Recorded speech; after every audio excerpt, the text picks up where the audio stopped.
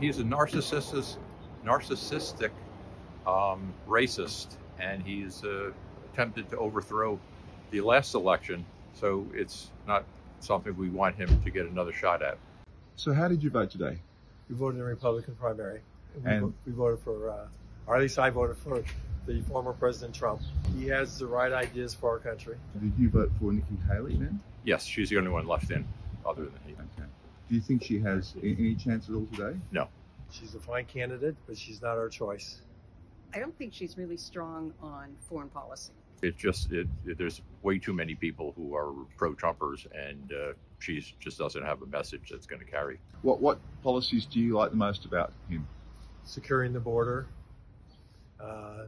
allowing states to make their own decisions on abortion. And in November, if it is Biden and Trump, who do you think will win? Well, I'm hoping Biden, and certainly we'll vote for him. What do you think of Joe Biden's performance so far?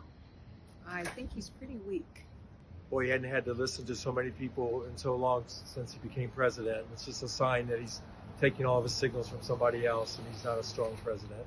I think there's enough people who are in the independents who will realize that they don't really want somebody like Trump as president, and to give him a second chance at overthrowing the country.